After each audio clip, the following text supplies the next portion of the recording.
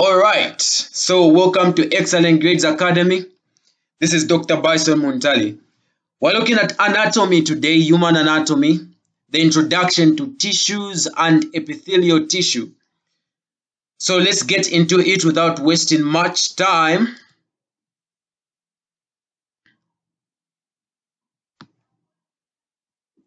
Okay, so our lesson objectives today, number one is to define and explain what a tissue is, to discuss the different components of tissues, to define and explain epithelial tissues, to discuss different types of epithelial tissues.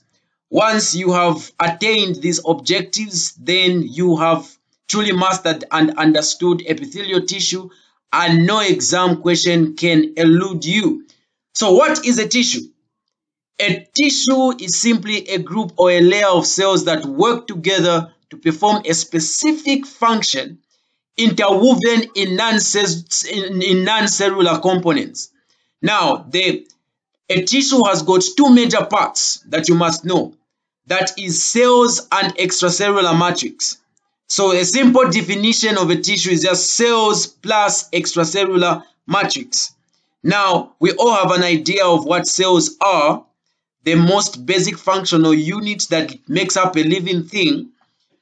Now, let's define what extracellular matrix is. So extracellular matrix is a large network of proteins and other molecules that surround, number one, support and give structure to cells and tissues in the body. Now, in extracellular matrix, there are two components, major components that we find, namely protein fibers and ground substance. There are three types of protein fibers that we should all know. Number one, collagen fibers that are made up of collagen, reticular fibers, and elastic fibers. Ground substance is made up of mainly water, about 70%, and large organic molecules such as glycosaminoglycans, which are just GAGs, protoglycans, and glycoproteins. All right, so a quick recap. A tissue is made up of cells and extracellular matrix. Extracellular matrix is made up of protein fibers and ground substance. And we've explained the types of protein fibers. We've explained what is found in ground substance. So this picture here is just illustrating the extracellular matrix. So as you can see here, this is the protein fiber. It's made up of collagen, so this is a collagen protein fiber. All right. And then what is around here is what we call the ground substance. All right. So in the body, there are four basic types of tissues.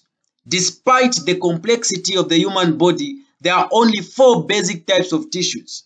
Number one, the epithelial tissue that we are looking at today, connective tissue, muscle tissue, and the nerve tissues. Okay, so all of these tissues are formed by cells and extracellular matrix. What differentiates this tissue is that there is a difference in the proportion in the tissues between the cells and the extracellular matrix. This table here shows you the basic characteristics of the four basic tissues in the body. So in epithelial tissue, the tissue that we are really interested in today, this epithelial tissue, the cells are aggregated polyhedral cells, and the extracellular matrix is in very small amount, and its function is that it lines body surfaces and body cavities, and it's involved in glandular secretion. Okay, so these other tissues we'll look at when we are looking at them specifically. Today we're just focusing on epithelial tissue. I want you to focus on the arrangement of cells. So the cells are aggregated polyhedral cells, and the extracellular matrix is very small in amount. The function of epithelial tissue is that it lines body surfaces, both internal and external surfaces, and glandular secretion. All right. So now let's get into it. Epithelial tissue, membranes. What is epithelial tissue? So epithelial tissue, as we have already said or stated, is composed of closely aggregated polyhedral cells with very little extracellular amount. So these cells rest on a lining that we call the basement membrane. The basement membrane.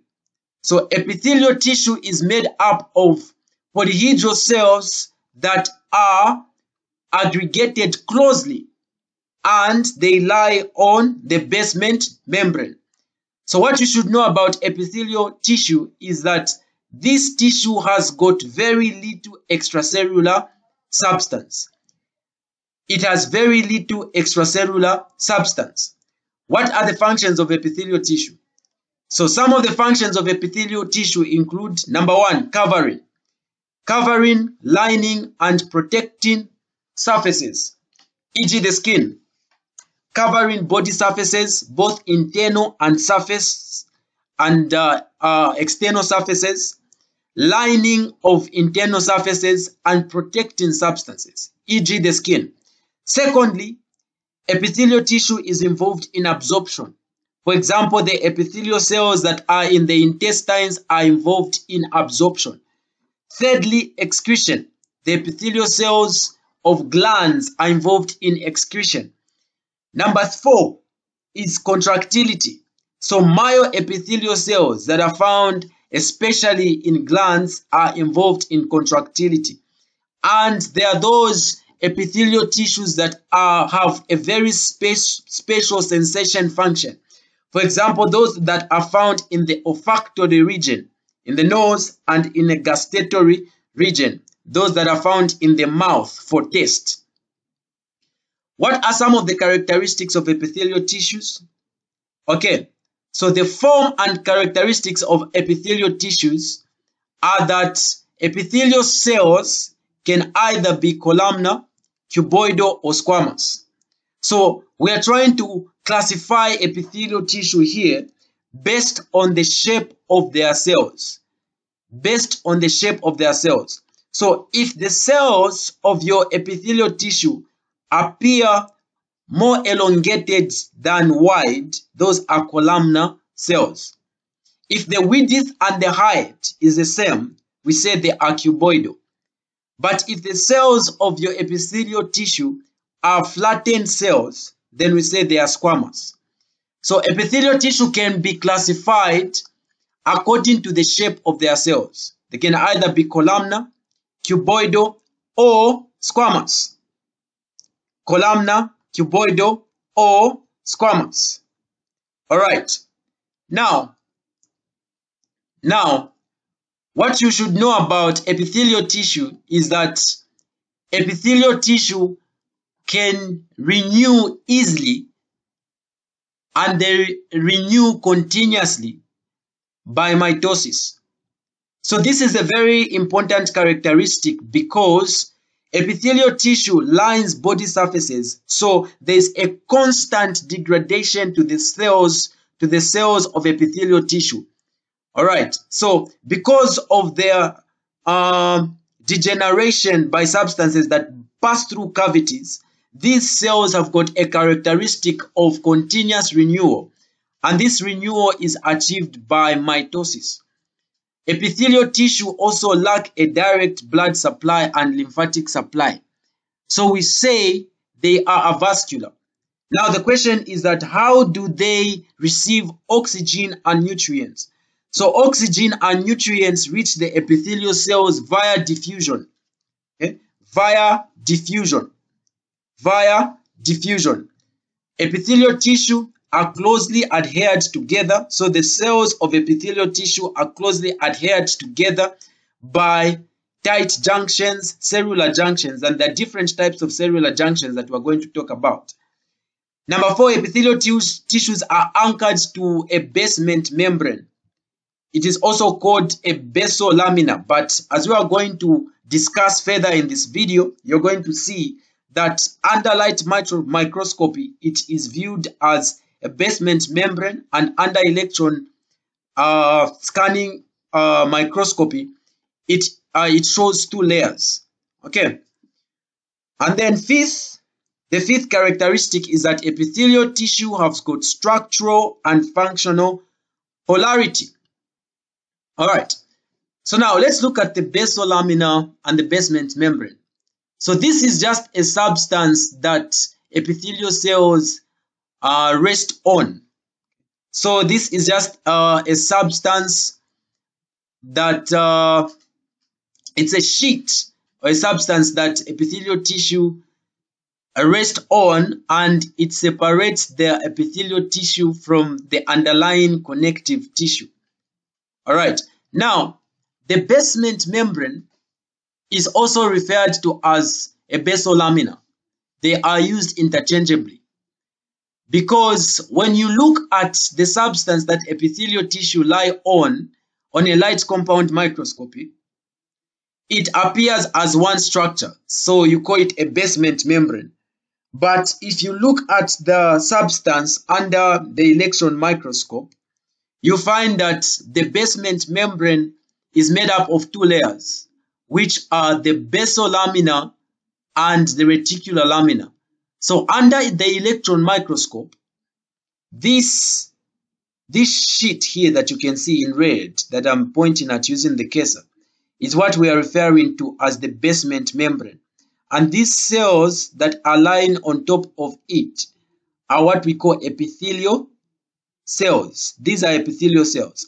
Now, we're saying that under light microscopy, this structure here appears as one structure, a single structure, and it is called the basement membrane. But if you look at this basement membrane under electron microscopy, you find that it is made up of two structures. Number one is the basolamina that is close to the cells, where the cells lie on, the basolamina. And number two is the reticular lamina. So this is the picture taken from an electron microscope that shows the basement membrane. So the upper part here, this one that I'm highlighting here, is the basolamina. And the part that is underneath, just here, this is the reticular lamina. So this one that is dark, where the arrows are pointing here, this is the basolamina, this part here. And this part that is light is the reticular lamina. The basolamina is made up of glycoproteins that are called laminins and type 4 collagen. Type 4 collagen, while the reticular fibers are made up of another type of collagen, which is type 7 collagen. Now, what are the functions of the basolamina and the basement membrane? Number one, to support epithelial cells. Number two, it acts as a barrier. Number three, it gives the cell its polarity. Number four, cell growth. So it allows your epithelial cells to grow. Number five, cell migration. Number six, cell-to-cell interaction. All right? So these are some of the functions of the basolamina. Those are the functions of the basolamina. This is just another photomicrography that is showing you the basolamina and the reticular lamina. These are the two parts of your basement membrane. A quick recap. So what we are saying is that your basement membrane is made up of two parts. It has the basolamina, which is the upper part, where your epithelial cells lie, and it has an inferior part that is called the reticular lamina. All right. Now, remember what we said, that epithelial cells are adhered to one another very strongly. So what makes your epithelial cells to adhere to one another very strongly are what we call intercellular junctions. Intercellular junctions. And we've got a number of intercellular junctions. So the intercellular junctions that hold epithelial cells together are, number one, moving from the top of the cell to the bottom of the cell, are zonular occludins. So the zonular occludins or the tight junctions lie at the apical pole of the cell. The apical pole of the cell is the topmost part of the cell. So your zonular occludins or your tight junctions, and then from your zonular occludins, remember we are moving from top to bottom, you have your zonular adherens. And then from your zonular adherens, you have your gap junctions or your communicating junctions. And then from there, you have your desmosomes or macular adherens. Now, I want you to pay attention to this diagram here. So this is your epithelial cells. This is your epithelial cell. This part that I'm highlighting here, that has got the microvilli, this is referred to as the apical pole of the cell. And then this part that rests on your basal lamina is called your basal pole. Now, the cells or the junctions that hold two cells together, from your apical pole to your basal pole, from your apical pole going down, the first junction is called your zonular occludens or your tight junctions. Your tight junctions. So these are your tight junctions here. From your tight junctions, you have your adherens junctions or zonular adherens. And then you have desmosomes. From desmosomes, you've got gap junctions, which are also called communicating junctions depending on their function. And then there is a special type of adheren or tight junction that holds the epithelial cell to the basal lamina. This is called your hemidesmosome. So your hemidesmosome is a junction that anchors your epithelial cells to your basement membrane to make sure that your epithelial cell does not detach from your basement membrane. Okay, so let's move on. So what are your functions of your tight junctions or your zonular occludens? So these hold cells together and they have a barrier function. What this means is that they prevent cells from substances from moving at the apical surface of the cell. So you want to prevent substances from moving from this cell to this other cell at the apical pole of the cell. So your zonular occludens will carry out that barrier function. Your zonular adherens function to adhere cells together very firmly so that your cells do not separate. Okay? So they encircle the cells. So a way to know that these are zonular adherens is that they encircle the cells. Gap junctions or communicating junctions are specialized intercellular connections between cells. So they allow substances to move from one cell to another. So those are gap junctions. As you can see from this diagram here, a substance can move from cell A here and go to cell B here using the gap junction or the communicating junction. Desmosomes are also just used to adhere cells together. Hemidesmosomes adhere the cell to the basement membrane.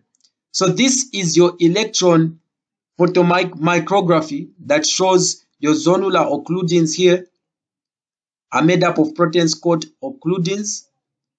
Zonular adherens here, these are your desmosomes.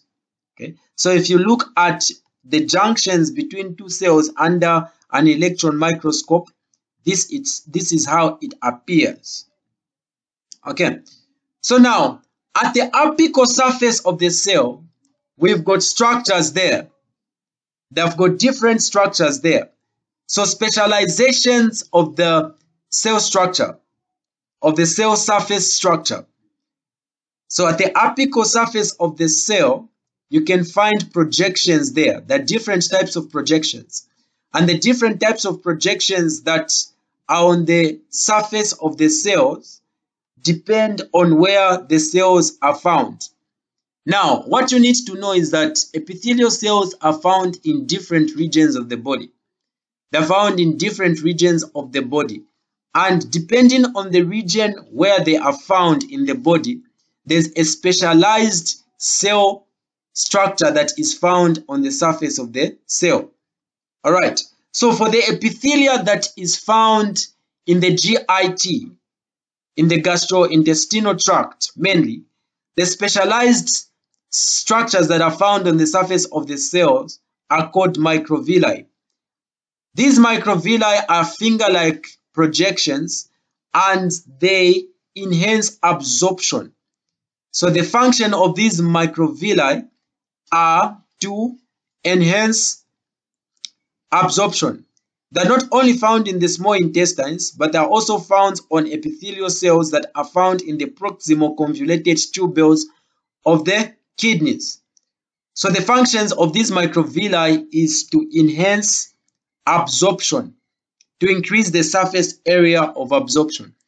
Another specialized projection that is found on the surface of the cell is what we call stereocilia. Stereocilia is also called stereovilli.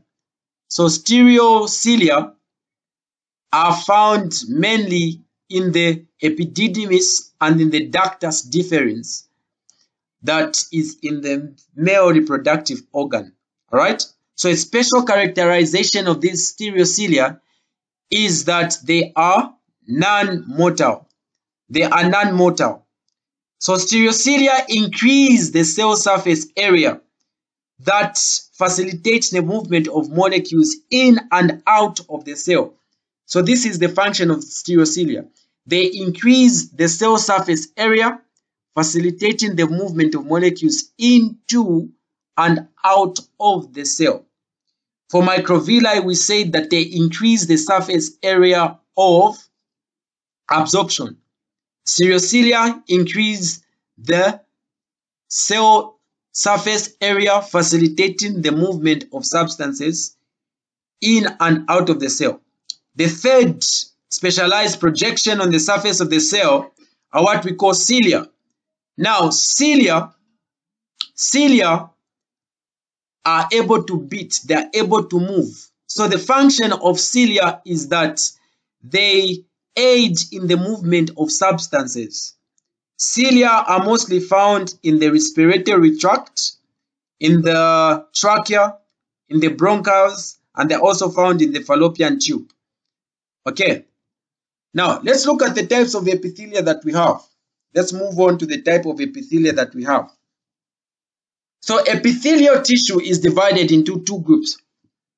This is according to their structure and their function. The first one is called covering epithelia, which we are doing in this video, and then granular epithelia, we're going to do it in another video. So covering epithelia and granular epithelia. So covering epithelia, as the name suggests, just covers or lines body surfaces. So covering epithelia is classified according to, one, the number of cell layers. The number of cell layers. So if your covering epithelia just has one cell layer, we say it is simple epithelia. But if it has more than one layer, we say it is a stratified epithelia.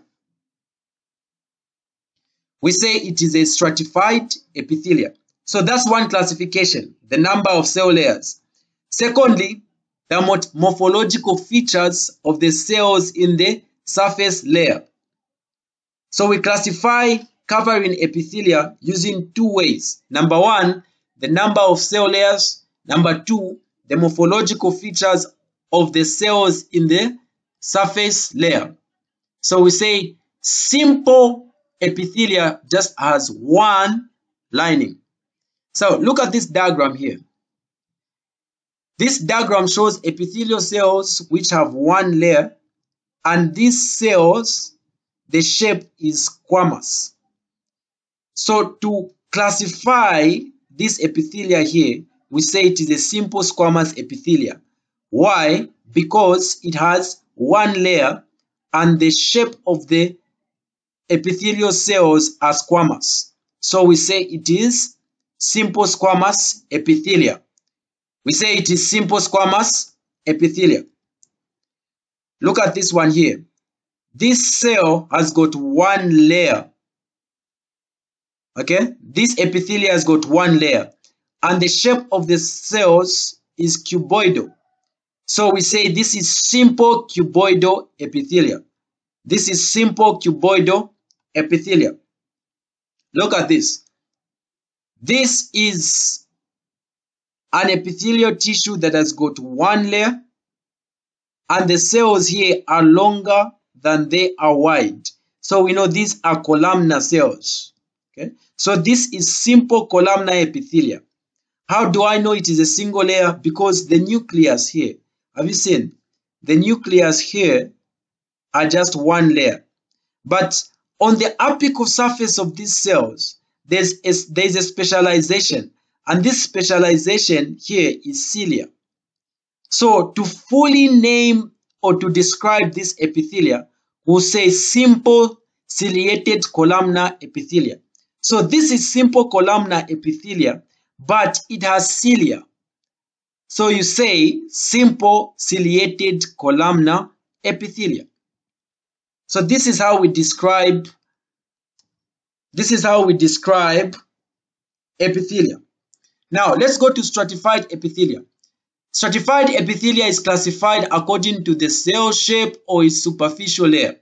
So you can have squamous, okay, squamous epithelia if your epithelial cells are flat, cuboidal epithelia if your epithelial cells are cubed, have got a square shaped, columnar epithelia if your epithelial cells have got a columnar shape, or they can be transitional epithelium.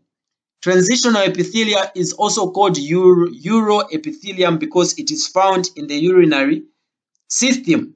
Okay, so transitional epithelia is a type of epithelia which is able to change shape. The epithelia that is able to change shape is what we call transitional epithelia. Let's look at examples. Okay, so now look at this epithelial tissue here. This epithelial tissue has got a lot of layers. So this is stratified epithelials, but the shape of the cells are squamous. So we say stratified squamous epithelia. So this is stratified squamous epithelia. Okay, so stratified columnar epithelia is very rare, and it is only present in very small areas or limited areas in your body, such as the ocular conjunctiva in your eye and in your large ducts of your salivary glands. So that is stratified columnar epithelia. Let's look at examples. Okay, so that's where you find stratified columnar epithelia.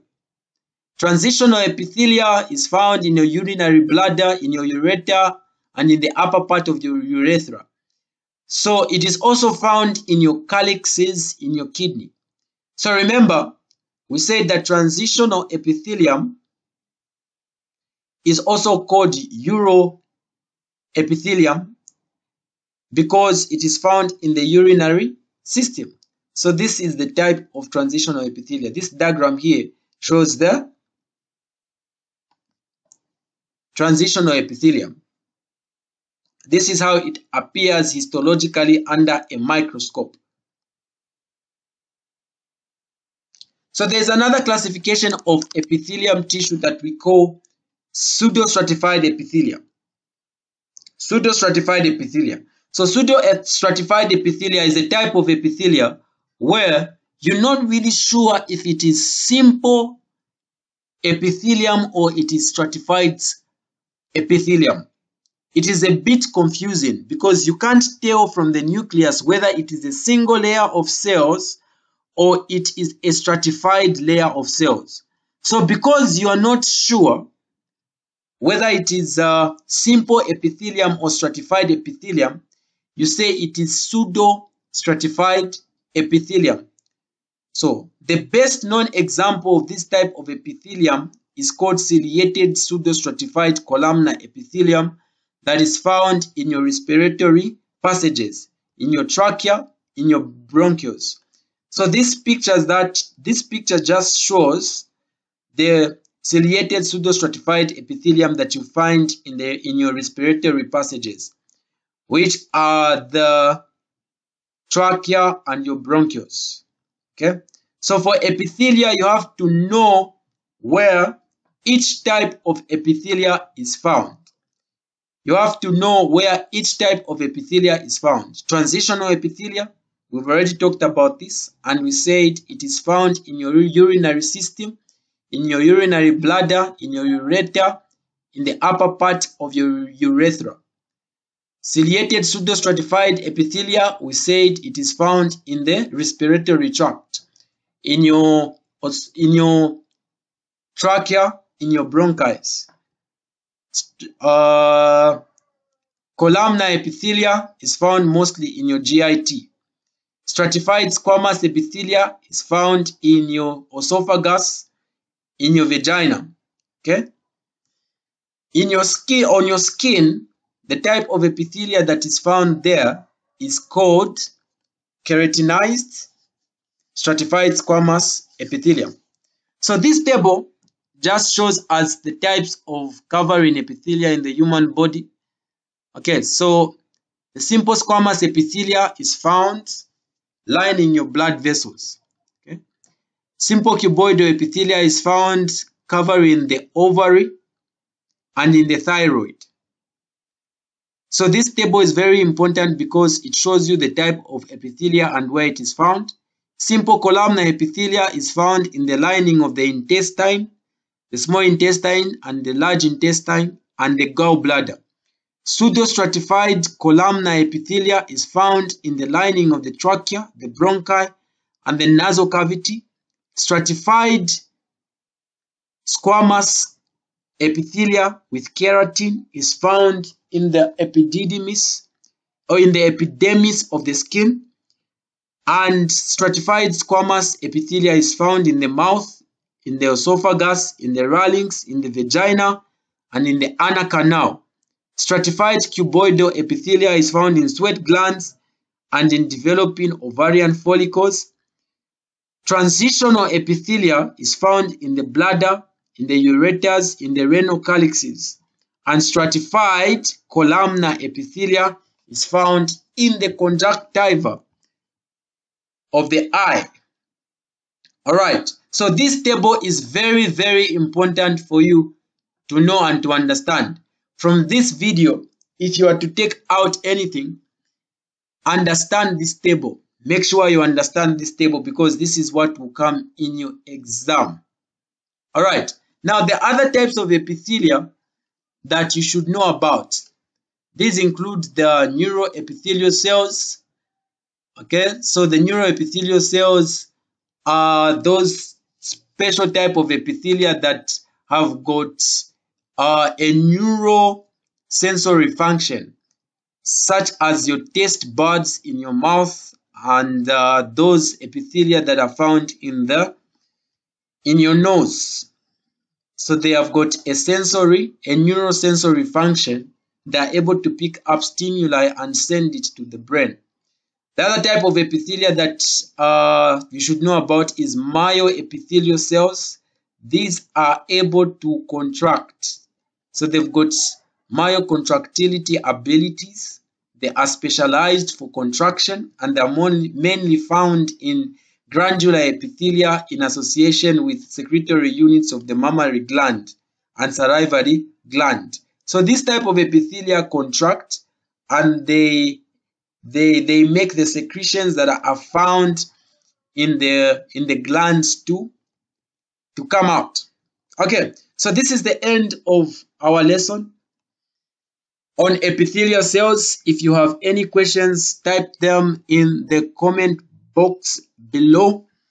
Make sure to subscribe to our channel for more videos on glandular epithelia and all the topics that you are going to cover in second year anatomy as well as physiology, in biochemistry, and in microbiology and immunology. All right, so you can register for one-on-one lessons at our academy, Excellent Grades Academy. You can register for physical classes that we hold at the university campus, Ridgeway campus, main campus, and for also online classes on the number that is reflecting on your screen. All right, until next time, see you.